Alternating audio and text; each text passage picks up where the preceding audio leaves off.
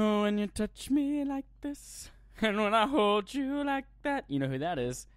Celine Dion! Oh my god, Celine Dion! Welcome to the Celine Dion Split Screen Gaming Podcast. We're not the occasionally weekly weekly podcast where we're only talking about Celine Dion. We're three best friends, all Celine Dion, gather around and talk about video games from the comfort of each other's homes. Yo soy Chad Michael Ennis. Te amo. Holden DePardo. Look at that bilingual motherfuckingness. I just right assumed that you said your name, or I don't even know what you said. I just assumed it was to intro myself. Yo soy, I don't speak Spanish, but yo soy is I am. However, I think it might be like I physically am, not like I am called or my name is. So it might be like I am a cup. But I don't know how to say cup. Okay. You are a cup, though. That is a very accurate Los description. pollos hermanos. Hey guys, welcome back. We have a couple of things. A cool thing today, Vita retrospective for its birthday. R.I.P.S. Vita. Hopefully not. We have two more things we want to mention. One, I apologize for all the construction noise going on my end of the podcast. You're going to hear it throughout. There's just a bunch of people working on the apartment above mine. It's going to happen. Fucking deal with it. It hasn't been too bad from us talking so far. Good, off good, the good. Podcast. I'll try to do some like post work on it too. But there were some big announcements relating to us. If you've been following our social media, you know that we have some big changes coming up. Those will be happening in 2 weeks on February 27th. We will announce what those changes are next Tuesday, but I wanted to alert you that the name of the podcast itself and the name of our social media stuff might be changing to that by next Tuesday. So don't freak out if you look down and you're like, oh my god, this isn't what I remember Split Screen Gaming Podcast being called. And they're like, listen, motherfucker, it's not called Padcast, it's a podcast. But you should stay subscribed and share it with your friends. Yeah, this is always kind of a temporary name for us. We always knew we were going to change it, and we've made some changes. Well, shut up. We're going to say why next week. We're going to go into in-depth all of it, and it's going to be so fucking exciting. And tune in definitely on the 27th for our inaugural episode of the new relaunch, because we're going to have some money opportunities. If you guys like money, you can have money for doing almost nothing. I don't know if money, people care about money, do you think? I don't know. Money. What's the market research on that people like money? I don't know. Yo soy, an Americano, de gusta, money. Okay, dinero. Clearly you don't speak Spanish, because even I didn't understand that, and I'm fluent Clearly in Spanish, you're nuts. as we've been over. That's the joke, right? Clearly you're nuts. Okay, Chad. More importantly, I want to know what you've been playing this week. I know you what just played have Shadow I of the been Colossus. playing this week? I have only played Shadow of the Colossus this week. Not the Surge? Nothing of the Surge? I did not play any of the Surge this week. I haven't had a lot of time to play games this week, but any time I had was devoted to Shadow of the Colossus. I am 15 of 16 Colossi in. You are farther than I am then. Well, 16 is the last one, and I wanted to stop there, and actually I'm going back now and getting trophies like defeat one with a downward jumping stab, and defeat this one in an alternate way. Excuse me, I had to burp almost. There's some really tough trophies. There's one, I think it's the 8th Colossi, where Colossi... No spoilers, no spoilers. It's not a spoiler on it. It's just a trophy, and it's very hard to get. It flips over, you have to like flip it over somehow. Oh, Holden. It's not There's a spoiler. Reason. It is a spoiler because the trophy itself is hidden for a reason, because it contains spoilers about how to defeat that boss. Okay, fine. Oh my god. Well, anyway, there's something. Well, you already said it, so talk about it. you have to find a way to flip it over, and the way you kill it is apparent once you flip it over. I think that's the least spoilery as I can when get. You flip it over, it becomes your parent. I didn't say how to flip it over though, so it's not entirely a spoiler. Oh my god. And I had to flip it over. I've been playing that game. And it's fucking great. I was not done. Hey. You have to flip it over like a bunch of times. Holden, no, stop. We're not going in depth on how to beat and spoil all of these bosses. The point is they want you to do it once, and it's impossible. It's impossible. I don't know how to do that more than. Are you kidding less me? than one time. Yeah. You just got to get good at the game. I feel like I'm okay at it, and it seems impossible. It's not. I've played the game 3 times now, but when I did it this last time and I did that Colossus, I flipped it. But then I didn't get to it fast enough, and it got back up. And then I flipped it again, and then killed it all while it was flipped that second time. So as long as I would get to it in time the first time, I would have killed it in all in one I figured flip. out how to get to it immediately when it flips. Yeah. Immediately. Yeah, but had I just gotten to it faster, I would have gotten that trophy right off the bat. Yeah, I don't think why spoilers is a concern for this game, though. It's been out for a decade. More than a decade. I don't know, Holden. Let's fucking spoil it all. It has ties to Eco at the end. Does it really? Shut up. Yes, it's a spoiler. I didn't know that, but I can't be upset that I didn't know that because it's been out for 10 years. I had my opportunity. Oh, man. So this game, I'm almost done with it again for a third time. I love it a lot. It's fucking gorgeous. I've noticed a couple technical glitches. Like, there's some pop-in as you're kind of going. Grass will kind of pop up under your feet, but it's still fucking gorgeous everywhere. Yeah, I've noticed the motion blur kind of tends to, every once in a while for like a frame, I'll see some blurring or some You can turn that off, though. Not the blur itself, but it artifacts a little bit, and it kind of has a little glitch. Yeah. But I've only noticed it occasionally, and it's only for a frame or two. I haven't noticed anything technically wrong with the game in that respect. Maybe I'm just not looking close enough. The only thing that drives me nuts is the horse is really annoying to control. Oh, yeah. I don't understand the controls for it. Like, do you ever have this where it just slows down? Yeah, if it's in like a really skinny path or in the woods, then it just straight up won't go anywhere. I've even had it, in the middle of a gigantic field. And it's going uphill. It's really annoying. Or if there's a ladybug in the path. It's gotten a lot better since the PS2 version, but yeah, I'm sure it has. Yeah. And that's one of the things about this game. I love it a lot. This is the best version of the game. The controls are still a pain in the ass to work, but that's part of the game. Part of the struggle of climbing. I don't find the controls that bad, honestly. Like, it's a little floaty at times. They're not terrible, but it's not definitely as intuitive or easy as like scaling a wall in Assassin's Creed Origins, or literally just holding a button and climbing whatever you want in Zelda. But that, as I mentioned, it's kind of part of the game, that struggle. If they had fixed the controls and made everything so easy to climb like it was in Zelda, there would be no challenge in the game, and you would beat it really quickly. Yeah, there's definitely, and I'm gonna try to avoid spoilers in this one, but there's a water colossi that's you fall off a few times, and it's really like frustrating almost, but it just kind of adds the epicness of like running along it. You know what I'm talking about. You're gonna go underwater and all that. Yep. How far are you in it? I'm at the 9th Colossi now. Okay, Colossus. So I just made it to the 9th Colossus singular. Colossus. Colostomy bag. No, so Shadow of the Colostomy bag. I'm at the desert one where it's like, it actually is very similar to the one I just talked about in the water, but it's in sand instead. Oh, it seems like. Yes, I like that one a lot. I haven't figured out how to beat him yet. I just keep getting on my horse and then being like, oh, what do I do? And then he just runs into me. So I kind of just stopped playing. But it seems like a fun one. Because have you been listening to the tips that the man reads to you saying, oh, blah, blah, blah, blah, blah, and it says like, shoot him in the butt. Oh yeah, I might turn those off actually because I kind of don't like them. Oh, okay. Because I kept there was the one where he's the really tall guy with the beard. Yes. And I couldn't. I already knew what to do, but I couldn't get to where I needed to get immediately. Yeah. So he kept telling me, and I'm like, I know, like, stop it. I get it. No, bro. It was honestly, it wasn't as bad as Navi because at least the game didn't stop. Listen. Watch out.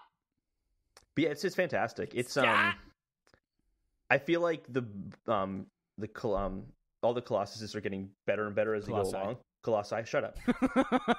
Are getting better and better as it goes along. And I don't know, I'm really enjoying it. Every encounter with one of these bosses, I'm just going to say bosses so you don't correct me. Colossi. No, it's a boss this time. Is they just feel so epic. They do. And you kind of think, okay, well, that must have been the most epic one because that one was huge. And then you see the next one and you're like, okay, that was really epic too. And it just seems to keep topping itself as it goes along. And I'm just worried that like the last three are going to feel like these like, yeah, we just kind of had to put three more in here and just kind of, I don't know. I'm worried because it's so good right now. It's so good. I feel like it can't stay that good and that consistent. I'm impressed by it's a classic, the scale and how like epic and huge all of these things are. And the game does a really good job of kind of exaggerating that too. Even the scale of the world, as you're riding on aggro, it'll kind of zoom out. Yeah. And like you'll be kind of riding off the distance, or it'll kind of be a really low camera, so it's emphasizing the sky and the Colossus in it and things like that. It's funny is that I'm playing this because I didn't play it on the PS2, and this is probably one of the best games you could have possibly remastered or remade, really, because it's that sense of scale and epicness is so heightened by the potential of the PS4 versus the PS2. Yeah. And I'm like, did it really achieve the same effect more than 10 years ago? Like, that just seems crazy to me because this game today still feels super epic and grand.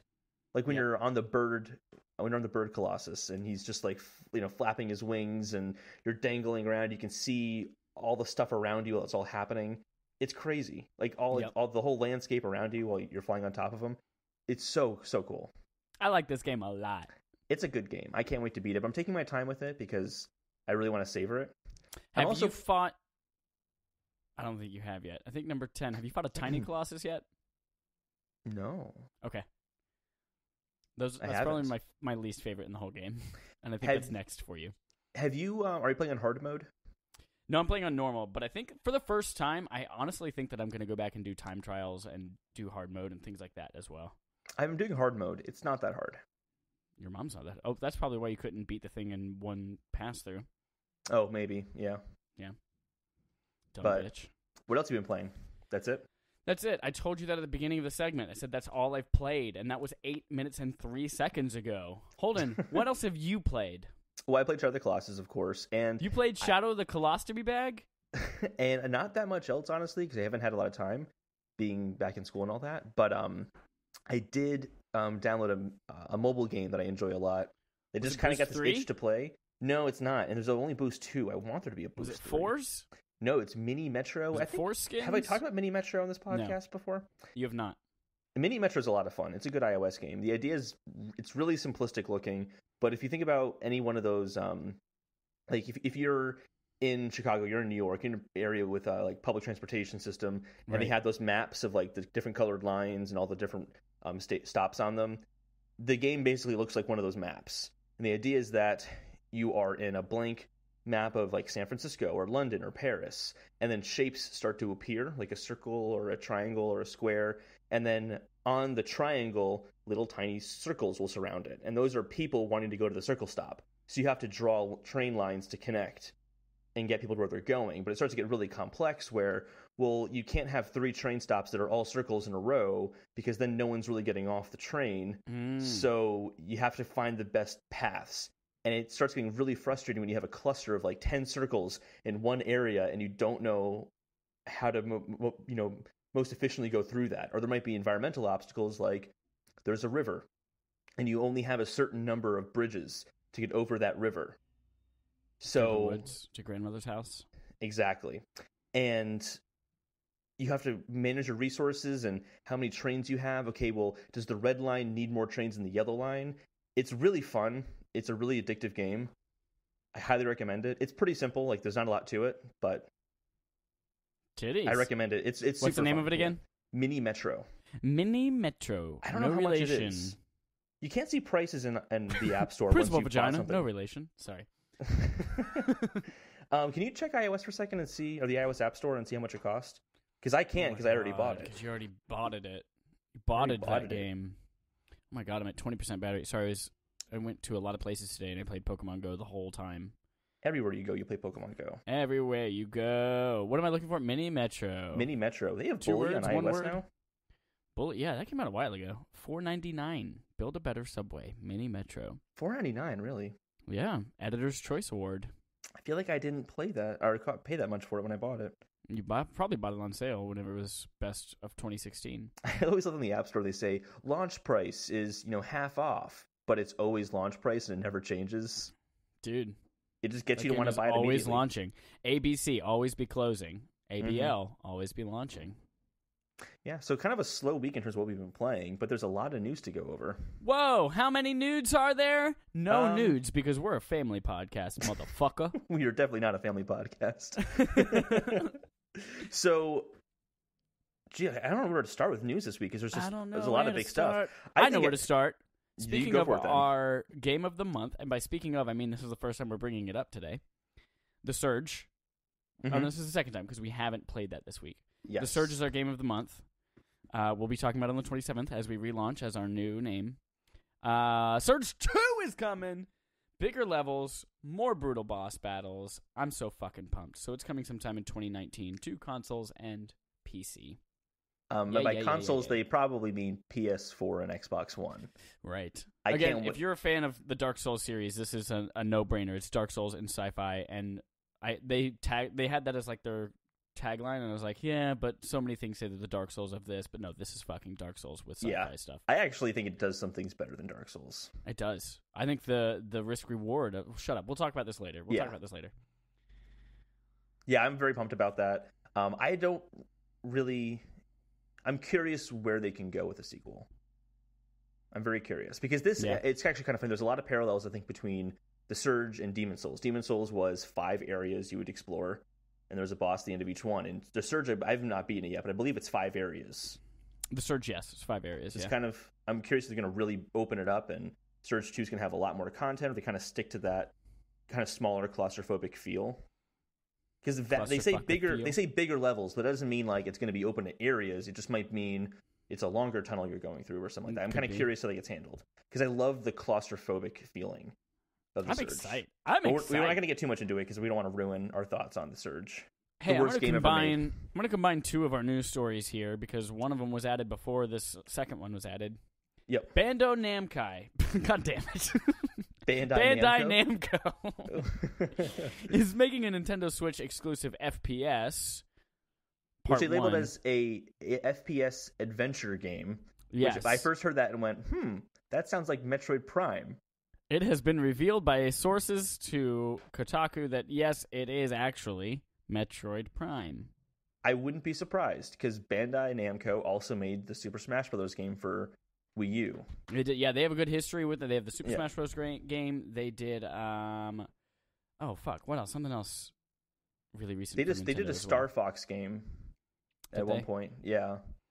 What is really promising about this, however, this is Bandai Namco. I said that right. Bandai Namco Singapore, which is kind of a new studio made of people who came from the project Star Wars 1313, which is that single-player action-adventure game that got canceled a few years ago. That was one of my most upsetting canceled games. Yeah. So I'm excited that they're coming to make Metroid. Mm-hmm. I'm glad they are still labeling it as a first-person adventure game. That's a really important element of the Metroid Prime series. So I'm glad they're it sounds like they really just want to recapture that again. Yeah. As opposed to like doing an Other M, which is we're going to do something crazy. We're going to give Samus this amazing backstory. And I'm like, I don't care. Just give me a Metroid game. Just give me a standard Metroid game. Did you ever play Other M? No, I avoided it, but because I heard what it was like, and I saw like cutscenes from it. Wii? It was Wii. It was also strange too, because you held the Wiimote like an NES controller. Oh yeah, because it was like very strange. It was like 2.5 dimensions, right?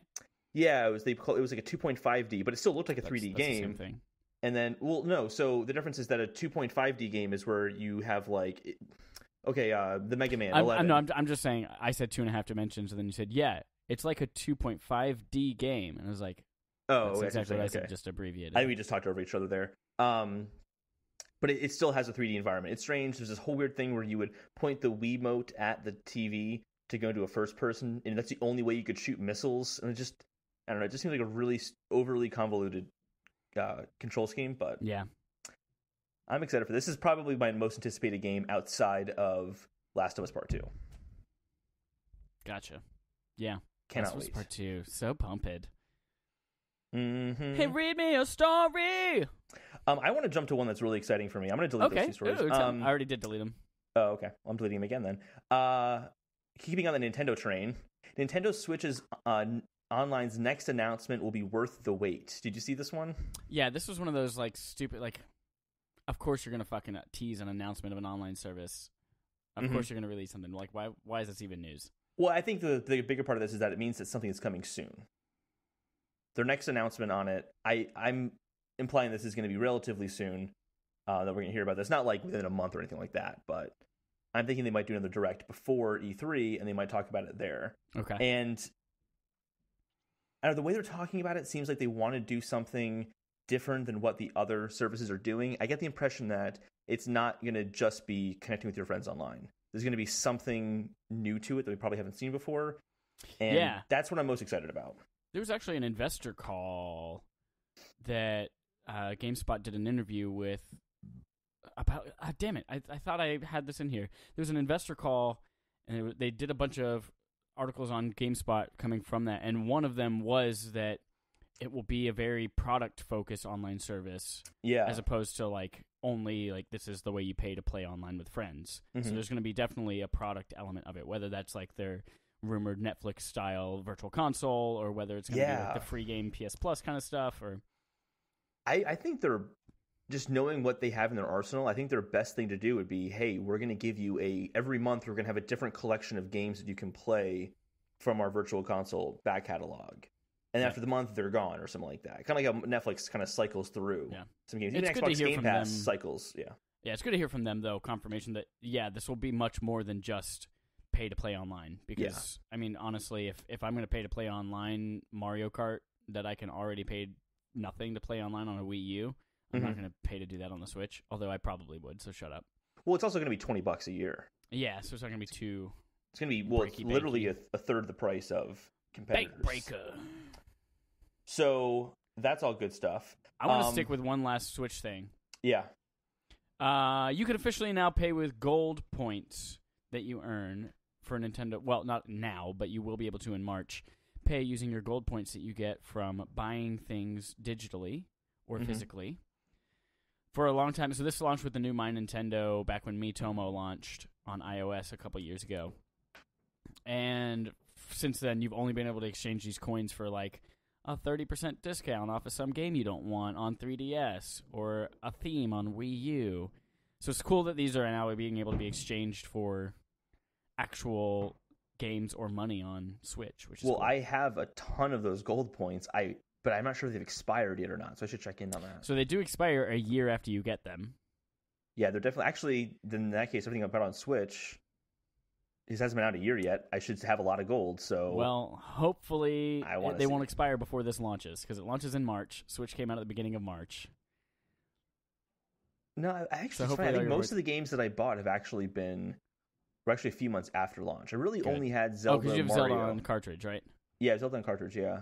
So, yeah. I mean, I have 300 gold coins from the many games that I've downloaded. I haven't checked. I probably I have more than you then, because I have a lot more stuff. You have a lot more stuff that you've bought. But I've bought Mario Kart, Zelda, Celeste, Mario Rabbids. So I have all of those. I have 300 gold coins. I don't know whether that's because some have expired or not, but I have all of those. And based on the exchange rate, they've only announced that 1 yen equals 1 gold coin. And based on the exchange rate right now, that's about 1 cent per gold coin, so about $3. Oh, that's bullshit. I mean, it's bullshit. It's more than nothing. It's more than nothing, yeah, but that's super cheap. Yeah, it's $3 off of a game. That's free money, though. That's cool. So you have to, if it's $60, then you'd have to buy 6,000. You have to have 6,000 points to get a whole game for free. Yeah, that's some bullshit right there. That's funny. Okay. It's free. They didn't have to do this at all. No one goes like, they could have continued to give us stupid themes. Totally, but it's like you go to like a punch card thing, you're like, oh, on your 10th burrito, you get a half off your next burrito. It's go on your 6,000th burrito, you get half off of, you get a free burrito. That's not compelling. Okay, so this is a story I think is pretty big, and it's a rumor. It's not really being reported as a rumor in a lot of cases, but I think this is a big deal, and this is Google's Yeti service. Oh, yeah. Which is kind of two parts, is that there's not a lot of confirmed stuff. Actually, nothing's been confirmed, but there's still some debate on what the details of this are. But Yeti service is essentially a game streaming service that's going to be launched by Google. Yep. And to accompany that, they're going to do this through Chromecast, but they're apparently going to have their own streaming box available for Google. There has also been talk of like a console, but I don't believe that one as much. I think if Google's getting into this, they're going to do something really unique that no one else is doing, and that would be a little box that streams games. Yeah, I mean, their whole company is streaming focused, whether it's Google Docs or Chromecast. Well, it's all web-based, yeah. It's all web-based, yeah. If there's any company I think can really nail online game streaming, they have the know-how on the cloud and how the cloud operates. I mean, so much of the internet runs off of Google anyway. Yeah. Now we'll actually see if it's like a legit platform that people support or whether it's more like an Ouya, you can download Android apps to it. I have the feeling that it's going to basically be you can stream PC games. It's going to be kind of like that. Yeah, like the NVIDIA Shield kind of thing. Yeah, I get that feeling from it. Not like you have to have a PC in your home, but whatever's available on PC. NVIDIA virtual PC. Yeah, kind of like that, exactly. So I think it might be like that, and I think that's actually a good way to go about it because they can get a lot of games that way without having to pay third parties and that kind of stuff. But they're going to need exclusives if they really want this to stand out. Exclusive. But it's got to, if this is the only way you can play it as streaming, it has to be flawless. And I think how Google might handle this is using a lot of their AI efforts. IE efforts where they can kind of be predictive.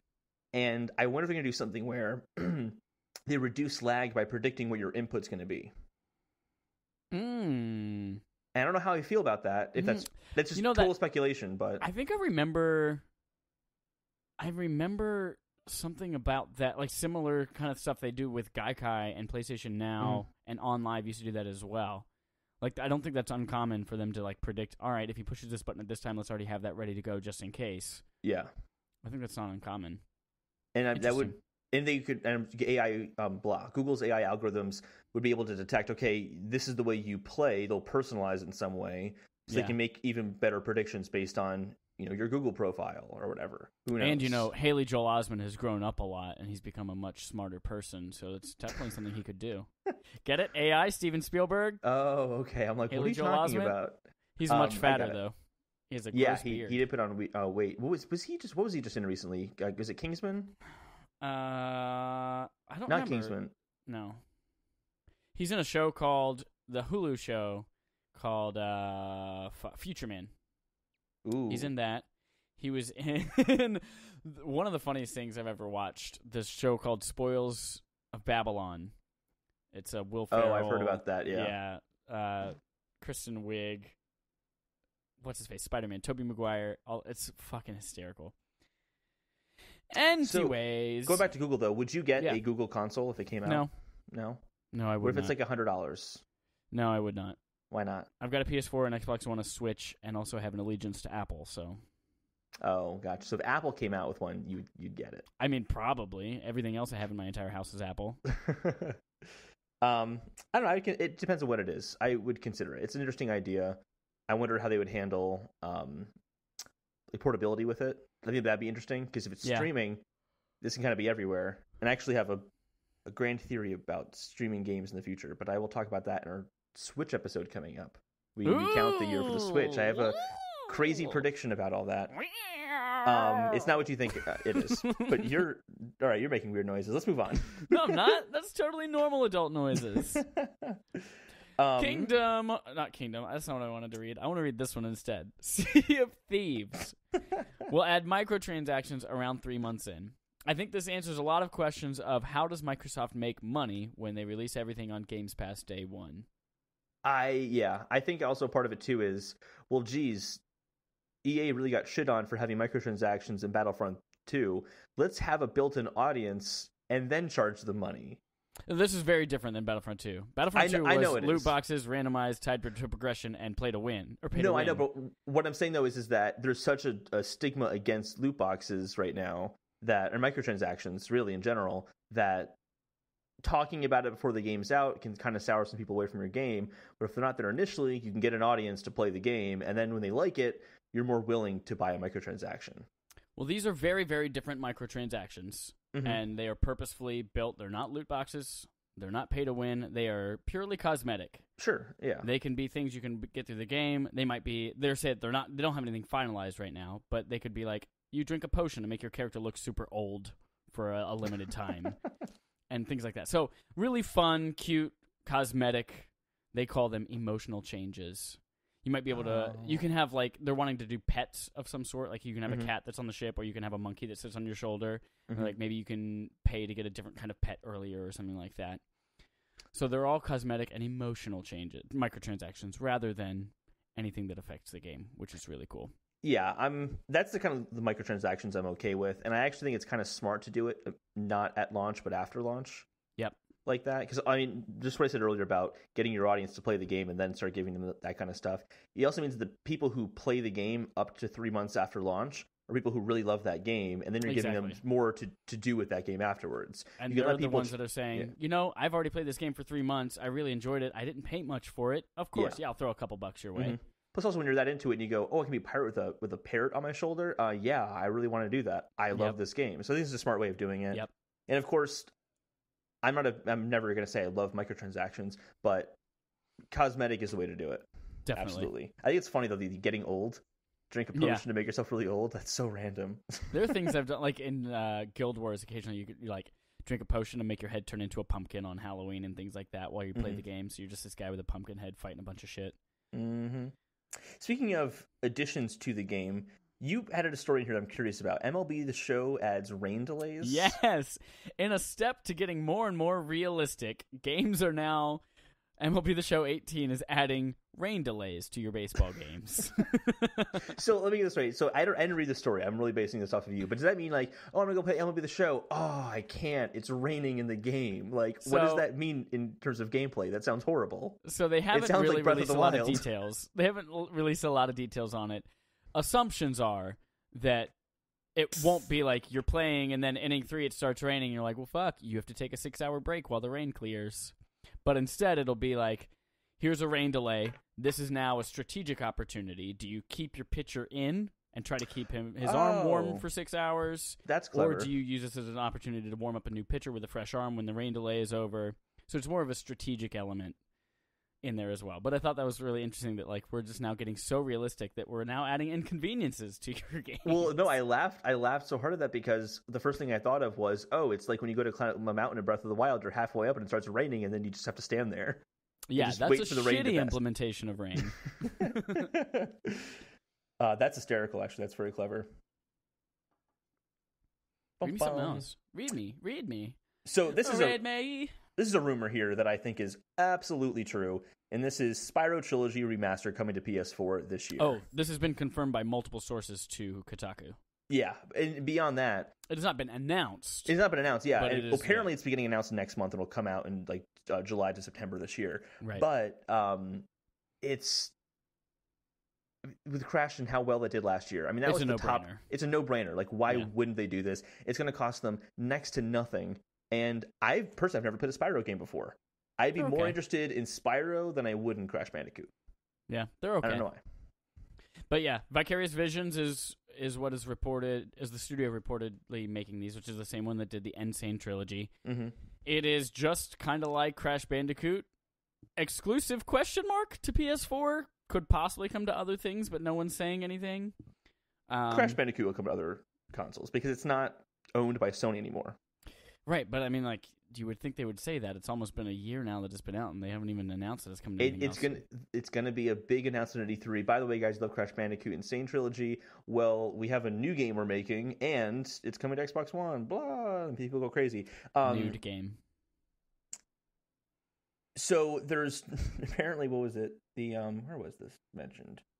There's something in the article where they mentioned bringing in other games as well.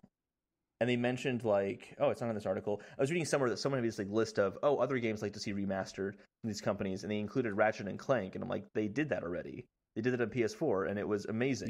Yeah. That game doesn't get a lot of credit. It kind of started that trend of this generation, at least, of completely remaking the game and not just up-resing it. Right. Ratchet and Clank was completely remade from the ground up for PS4, and it's awesome. It's so good. It's actually... It looks gorgeous. That's a game gorgeous. that I think I want to download and play on my OLED TV. It is so worth it. It's also just a total blast to play. That game I just want to inject that straight into my eyes. Very underrated. I want them to do with another one of those games too, because that was a lot of fun. So I think the Spyro thing is absolutely going to happen. I'd be shocked if it didn't happen. It makes too much sense. Yeah.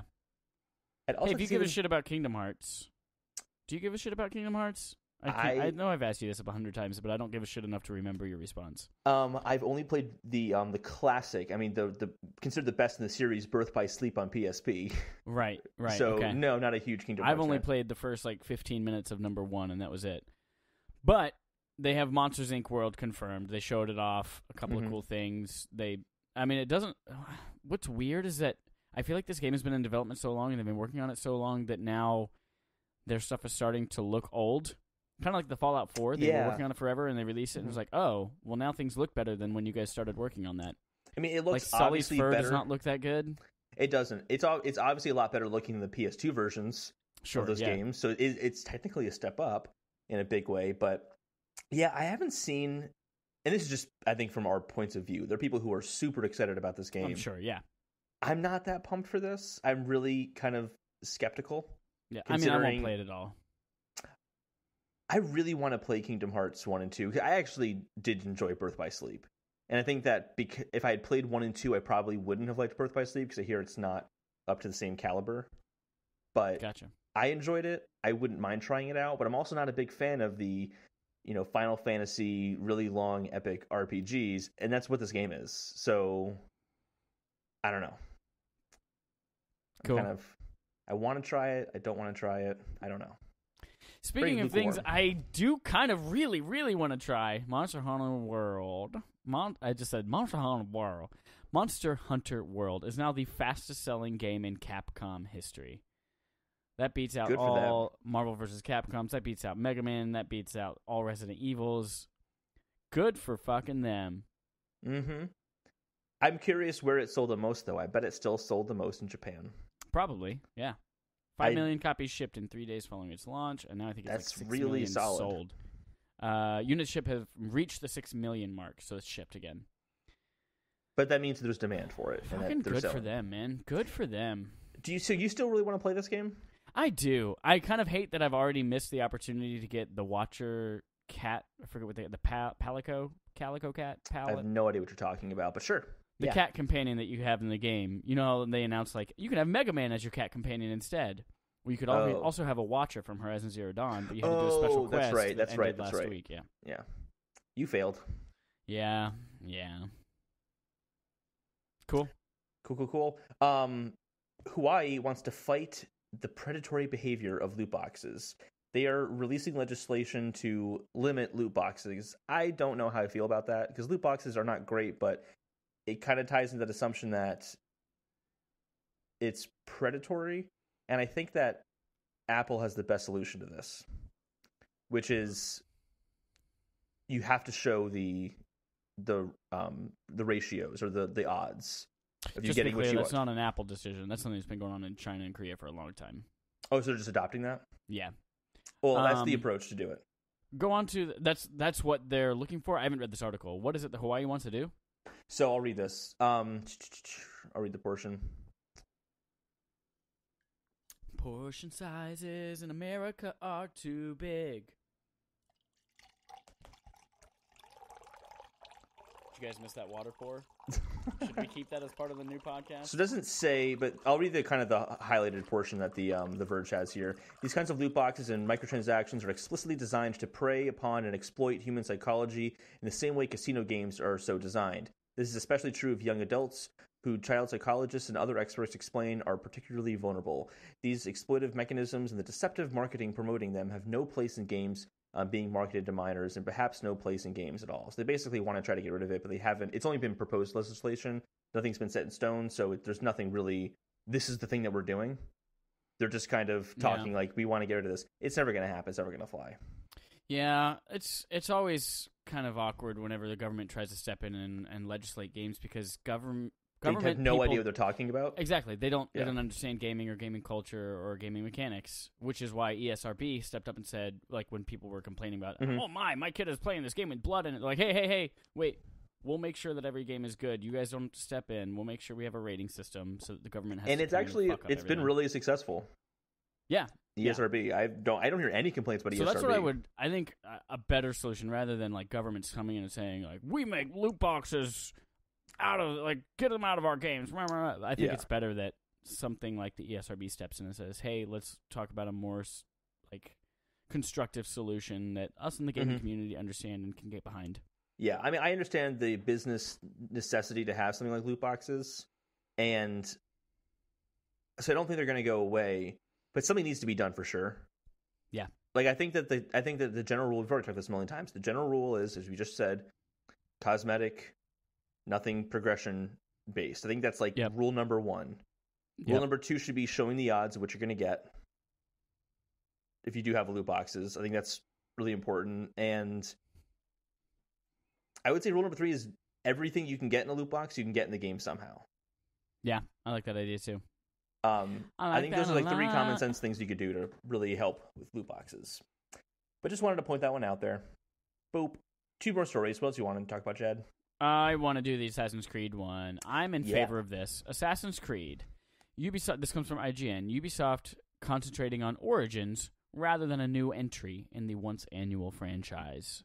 So Ubisoft, on an earnings call, there was a question about whether or not we'd be seeing a new Assassin's Creed this year, and their Ubisoft CEO Yves Guillemot said, quote, "We are concentrating at the moment on AC-O, for which we are going to launch a few other DLCs, so you will be amazed by what will come on AC It's Assassin's Creed Origins. They had mentioned that they want the Egyptian setting to feel like a living, breathing world.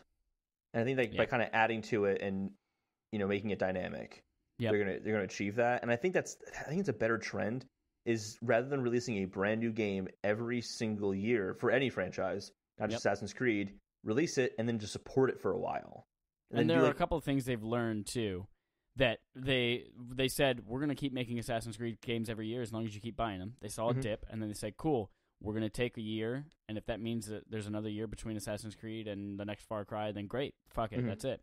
Yeah. So they've seen that, give it a little more time, and then they've also seen success with things like Rainbow Six Siege, and like that ongoing, almost like game as service type model. So of course they're going to adopt a little bit of that into Assassin's Creed. That's awesome. It also makes more sense with Assassin's Creed 2, I think, because each game is centered around a new setting. And you can do so much more with these settings given time, but if you have to move on to the next thing, you're really letting down the experience you just released. Yep. And that's one thing that you really have to give credit for an Assassin's Creed game, is they're all really well designed worlds. They're all very cool settings. So cool. I think the weakest one was, oddly enough, one I was most excited about, which was Revolutionary War times. Like Assassin's Creed 3. Assassin's Creed 3, yeah.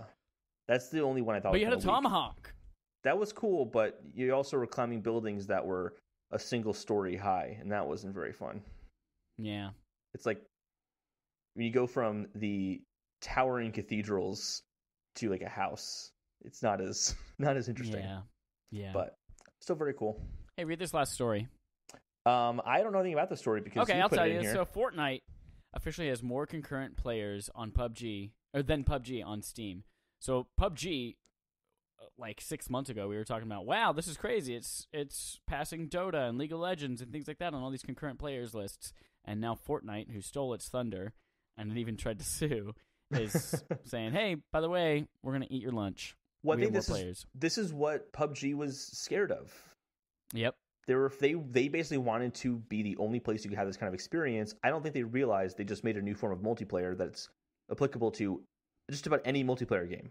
Exactly. And Fortnite has a lot more polish on it than PUBG does. So. And that's the biggest problem is I think what have they been doing? They've had so much money. I don't understand.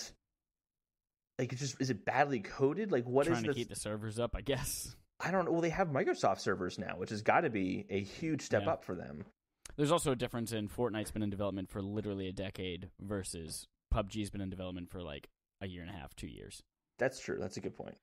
So that count was Fortnite hit 3.4 million concurrents on Sunday, February 4th. That's 3.4 million people at the same time playing one game. That's the whole population of Chicago all playing Fortnite at the same time. Actually, all the people are in Chicago. That's how it is. That's exactly how it is. Fortnite doesn't exist outside of Chicago city limits. Not at all.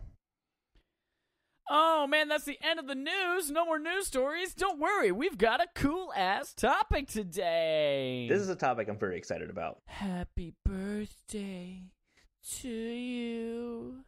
It's PS Vita. Happy birthday, Mr. President. So we're going to talk about the PlayStation Vita, which is a topic. PlayStation Vita. I've wanted to talk about this since we started doing this podcast, and it's, I think, a very underrated system for some things and very screwed up in other ways. But, you look at all these consoles that haven't done well, and I think this is, in terms of being a good system, this is the best of the consoles that have failed.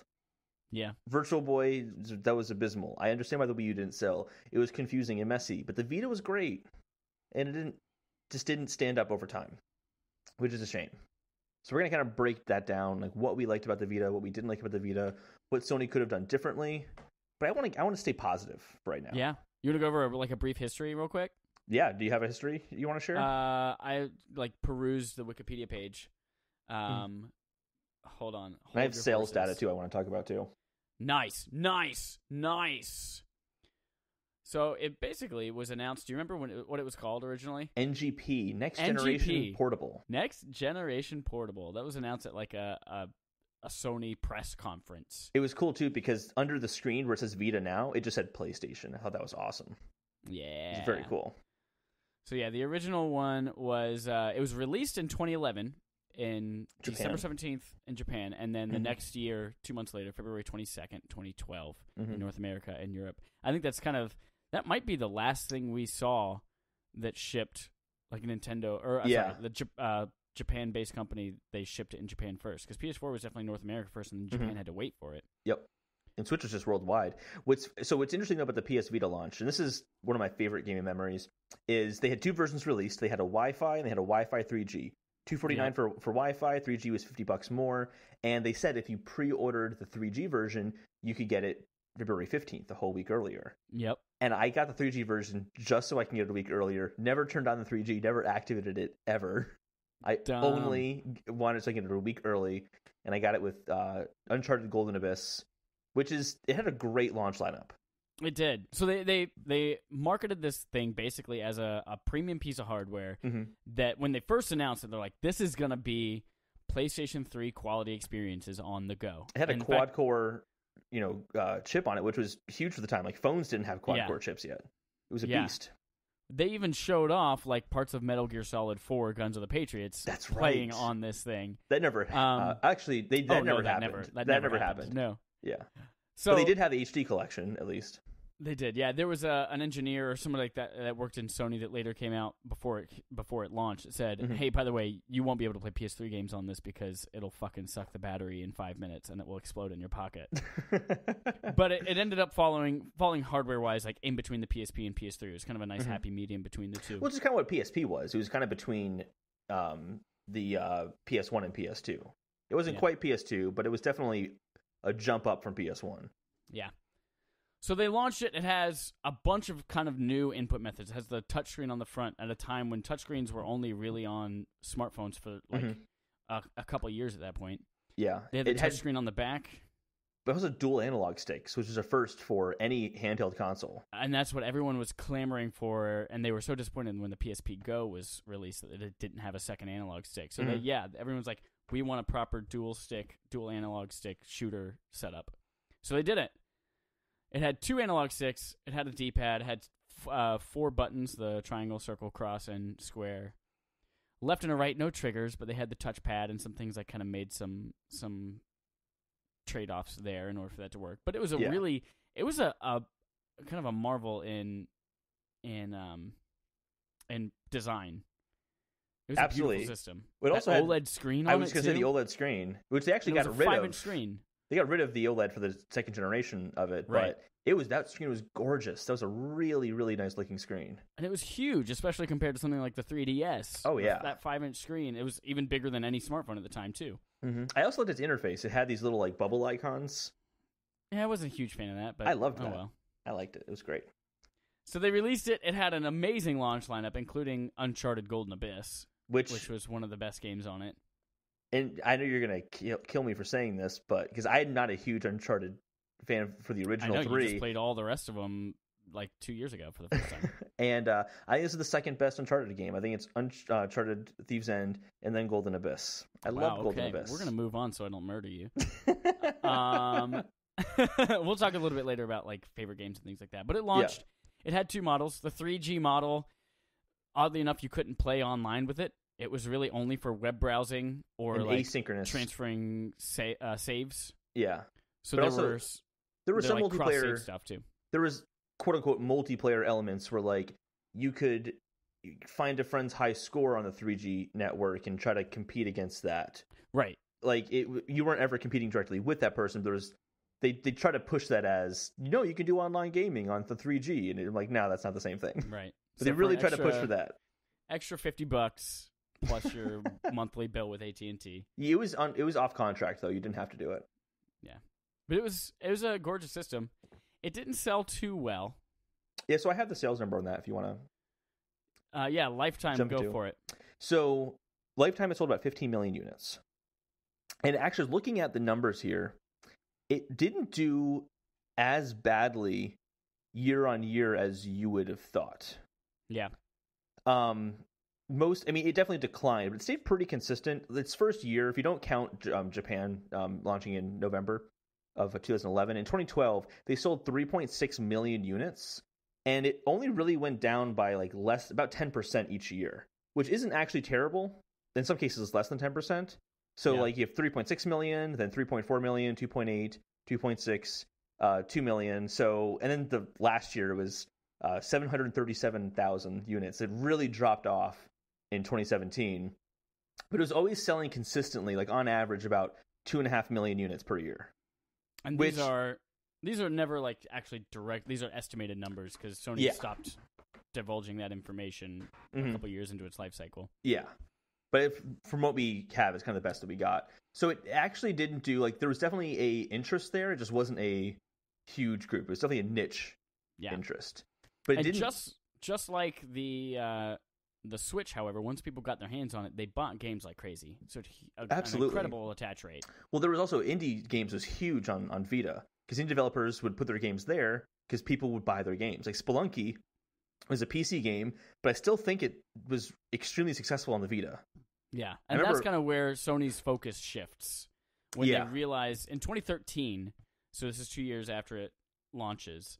Shuhei Yoshida says they're going to be releasing fewer first-party games on the platform, and instead they're kind of devoting more of their research and money into helping indies make their way onto the platform because they saw a huge boon there for that. And then, unfortunately, by E3 of 2015, 4 years in, Sony said it would not be making any more AAA titles, and then by October, just a couple months later, they said, no, we're not making any more games for it at all. However, third parties are still supporting it. Even to this day, there are still games coming out that are cross-buy and cross-save. And actually, that's one of my favorite things that it did do is it introduced the concept of cross-buy, cross-save, and cross-play as well, which was really cool. And well, in regards to kind of what the Switch did with the same kind of game everywhere you went, in terms of indie games, you really did get that experience. Like if you were I played Fez. I'd play Fez on my Vita, and now that I don't have a PS4 at the time, but I could have, had the same save across both those systems. No matter where I went, I still had my Fez save. Right. So that was... You buy flour in one spot, you have it in all of them. You have the same save that transfers back and forth. Yep. That was one of my favorite things that it did. Yeah. But also, we used it a lot.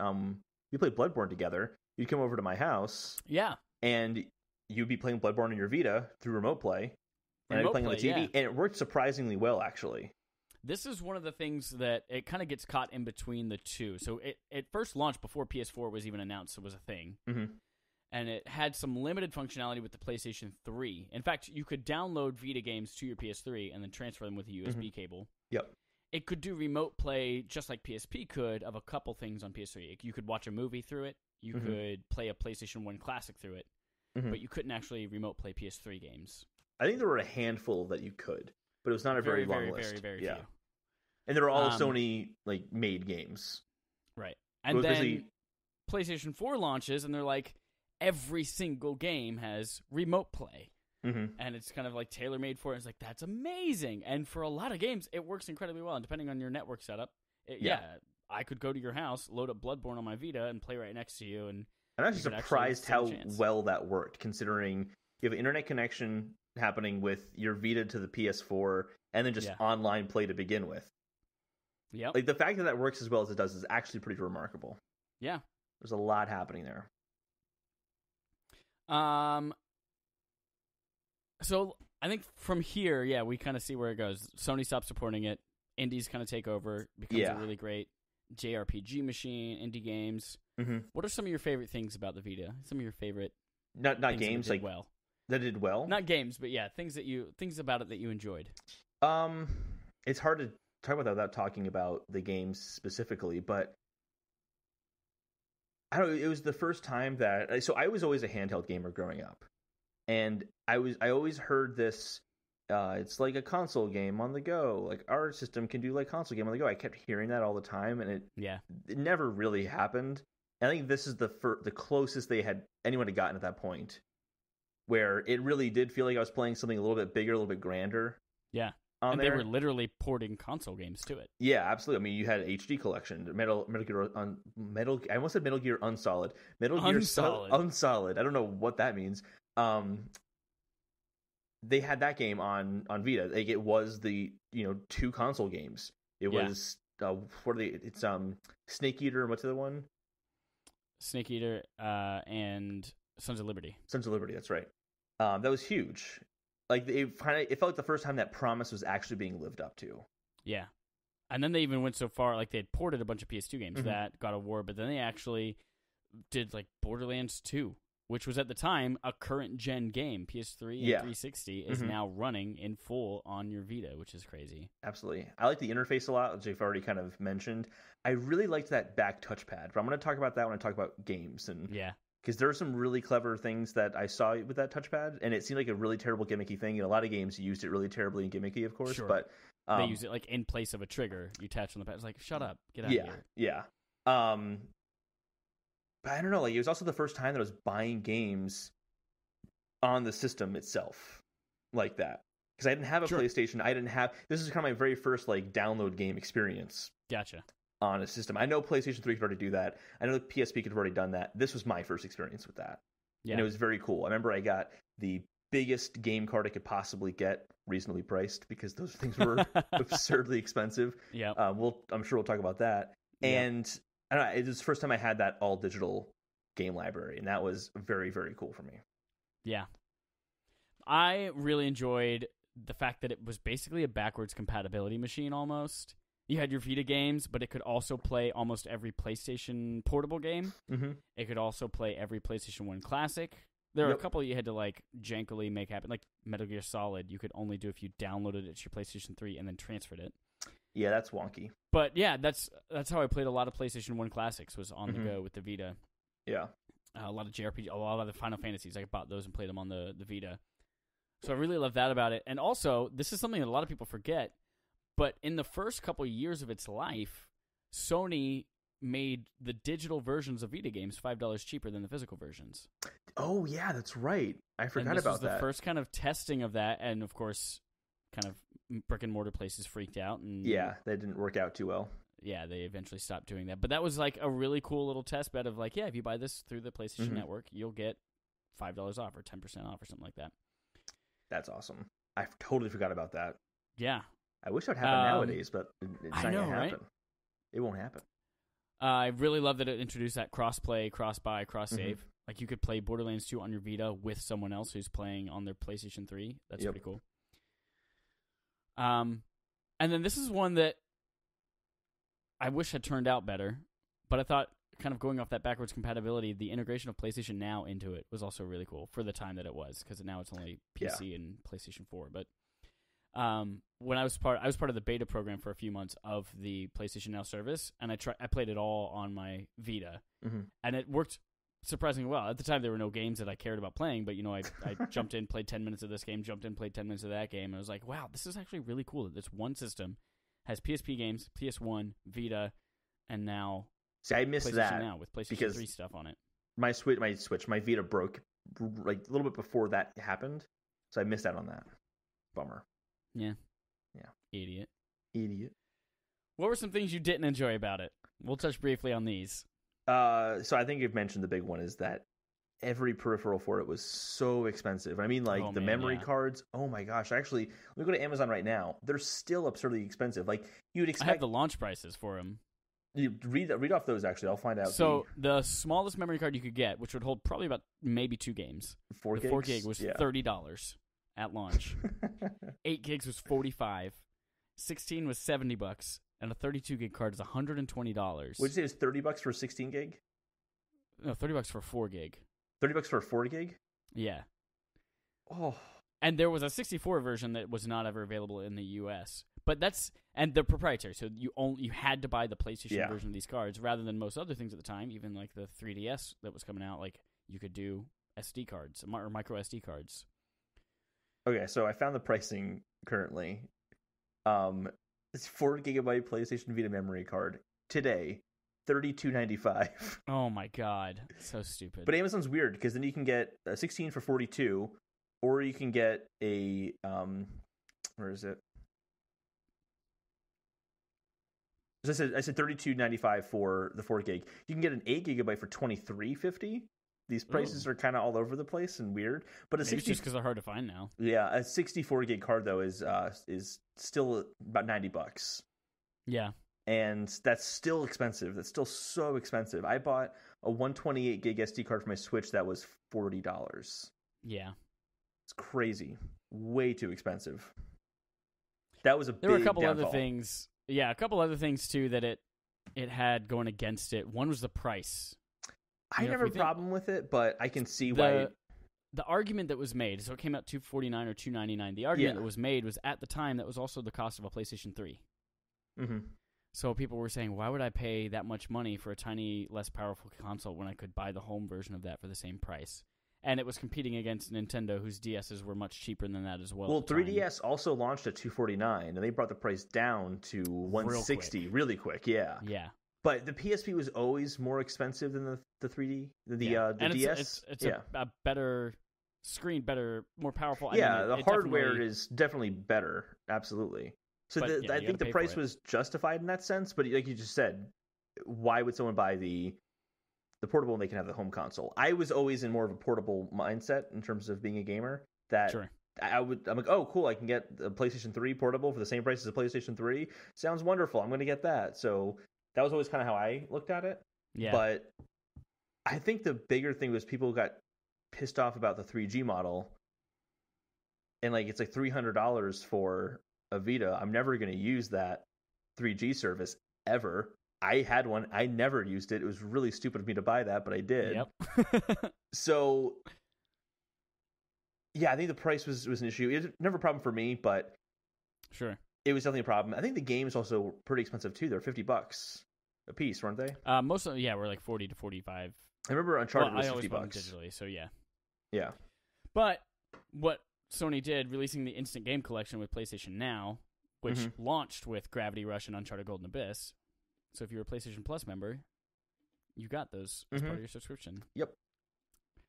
The last kind of thing that I think it really missed the mark on and could have done so much better with was interactivity with the consoles.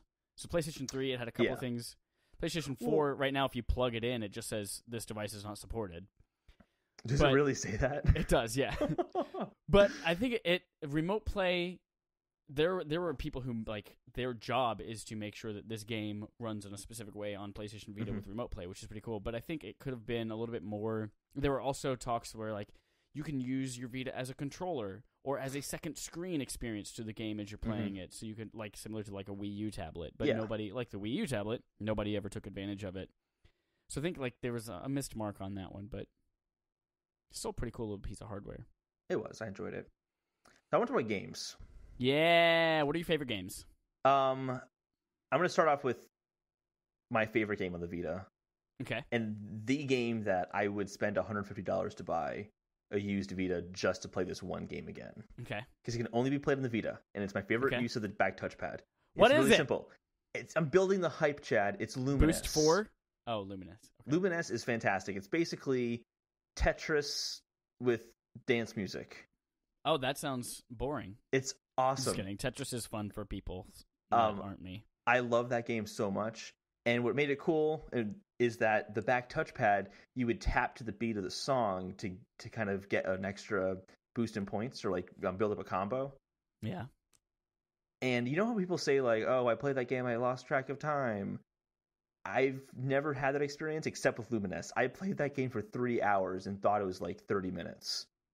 I distinctly remember playing that game and being like, oh, it's noon. I'll play for a little bit and then I'll do some chores around the house. And then I look at my clock like, holy shit, it's 3:00 right now. And I've done nothing but play this game.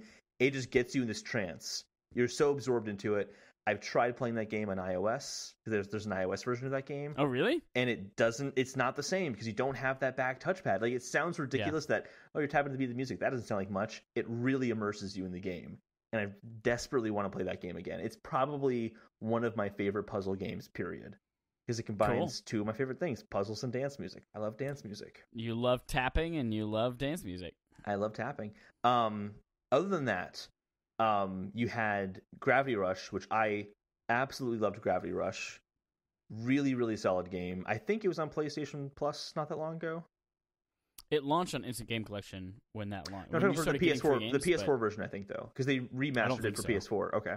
I mean, they released it on PS4, but it hasn't been part of the. Yeah, because I have it on PS4, but I haven't played it because I really want to play the second one as well. But that's a really, really good game, and that was also one of those games where, oh, like, this is a console game. This feels like a console game. It is big and grand, and it's on a handheld.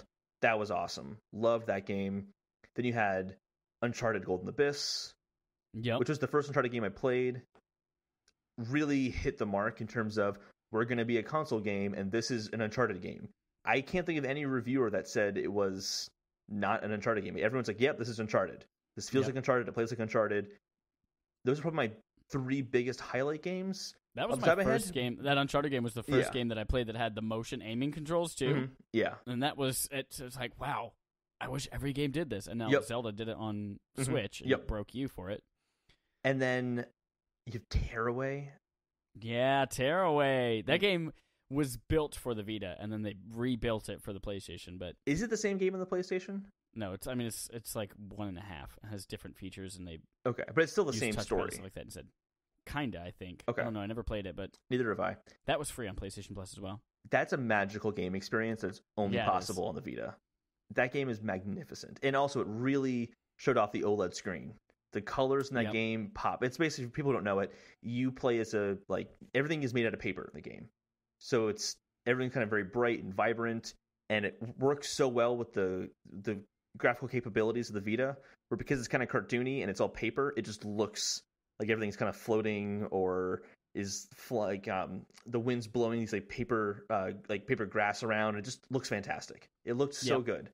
But you had all this great touch pad integration where you'd see like a fingerprint, and you can kind of, or you'd see like a big circle of just white, and you could stick your finger in the back touchpad, and it would show up on the screen as if your finger was through the paper. Where your finger was. It's so cool. There were some really clever things in that game. Yep. I think it's probably one of the cleverest games I've ever played, I would say. Yep. I love to every once in a while where it would. You would be the sun. Your face is the sun. Yes, yeah. And every once in a while, it would just turn on the camera, and you would be making this scowling face as you were playing the game, and you're like, "Oh shit, that's my face." And then you would just brighten up and smile so that you look good in the game. It's like when you turn on the selfie camera on accident on your phone. The whole point of the game is to get to the sun, and they call it the getting to you. We're trying to get to you. Yep. That was fantastic. I'm trying to think, there was other games though that. I also love Killzone Mercenary. We've talked about this before. Killzone Mercenaries. Yes. Online was probably the most online stuff that you and I have played. Mm-hmm. That was just a good shooter. That was a good shooter. It was good. There was also, I played Final Fantasy X Remastered. That was actually one of the cool things that Square Enix still kind of supports the Vita, which is awesome. Mm-hmm. Persona 4 Golden was one of the biggest things on the Vita, and that's where a lot of people fell in love with the Persona franchise. I still haven't played it. Still have it downloaded, but I played 2 hours of that game, Persona 4 Golden. Really? And I just stopped because it just wasn't my kind of game. 2 hours in, and I hadn't controlled my character yet. I was just reading text between different characters. It was driving me nuts, so I just stopped playing it. Not a fan. I also really enjoyed playing Borderlands 2. I thought that was so freaking cool, and they made a big deal of that. That's back whenever Sony said, "Hey, we're not going to make AAA games for it anymore, but we'll make third parties make AAA games. Like we'll bring you Borderlands 2."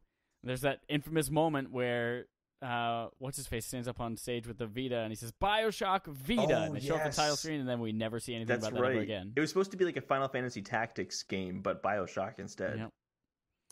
Metal Gear Solid HD. There was a God of War HD collection. I have a list of the top-selling Vita games. I just want to real quick mention the first 15. Yeah.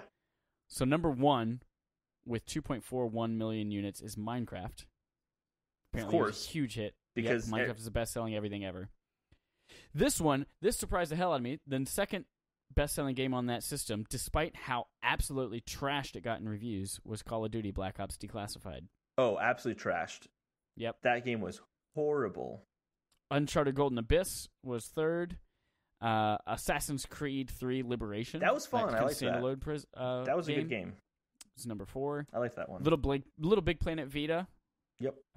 Persona 4 Golden was number 6.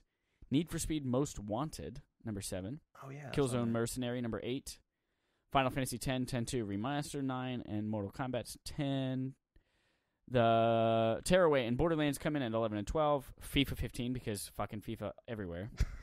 Freedom Wars, that was the last Sony game that came out on Vita. That was in 2014. And then FIFA Soccer, again, 15.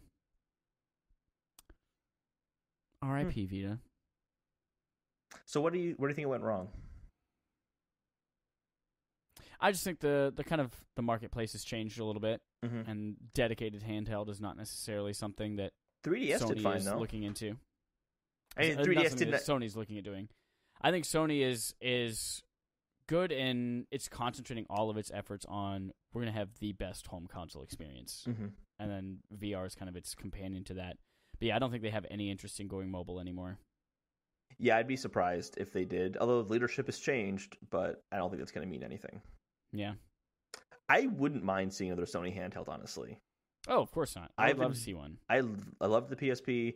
I loved the Vita. I really would like to see what they can do again, but probably not going to happen. But I guess my question was like, what do you think? Because I don't think it was just the market. I disagree with that because 3DS had a hiccup in the beginning, but because it was too expensive, and then it sold 70 million units now. And I would consider that a flop by any stretch of the imagination. 3DS kept that company afloat while the Wii U was tanking. And granted, that's not as big as the DS, which sold like well over 100. Actually, what did the DS sell? It was well over 100 million. I know that. I think it's the second best-selling console, I think. So I don't think it was just the market. I think there was other factors like the price. I mean, I've already listed mine. Yeah, price, the peripherals, the interactivity with consoles. I think also Sony gave up on it too early.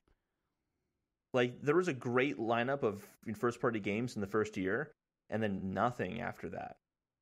Like they didn't seem to put a lot behind it, and they just like, oh, it's not something. Okay, we're done. It's over. Yeah, they just kind of gave up on it way too early. Yeah, and they didn't push indie enough. Like indie is what really got the PS4 going.